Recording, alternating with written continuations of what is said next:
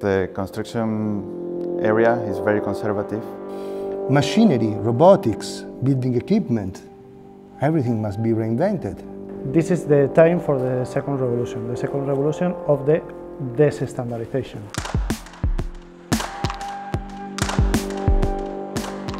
The Master in Robotics and Advanced Construction is actually surrounding its research and its focus around those topics that they are going to mark the future of the industry. We are living a bit paradox. We learn how to design through computation, but we still build in a way that is very similar to the one of hundreds of years ago. The future of construction now is really related with machines, is related with human and machine interaction, with automation, robotics, and all the artificial intelligence that we can bring as a nature-based knowledge to our built environment.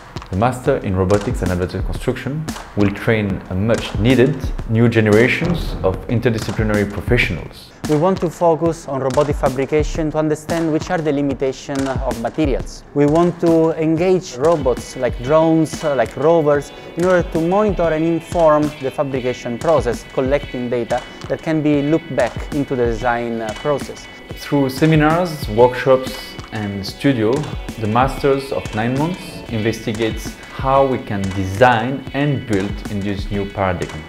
We want to use machine learning and virtual reality in order to activate an understanding of intelligence which is not human but can still help in the fabrication process, maybe underlining things that are not visible to the eyes. The first semester is about materializing with machines, from digital to physical. In the second semester, we are looking at scanning and machine that is able to collect data from the physical to the digital. In the third semester, we acknowledge the fact that machine will not be alone on the construction site, that we need more collaborations between humans and machines. We ask the industry to actively participate with us. We count on the presence of companies like Cumeia, Autodesk Build, ABB, Tecnalia, Recursa, Acciona, companies that are truly pushing the boundaries of construction.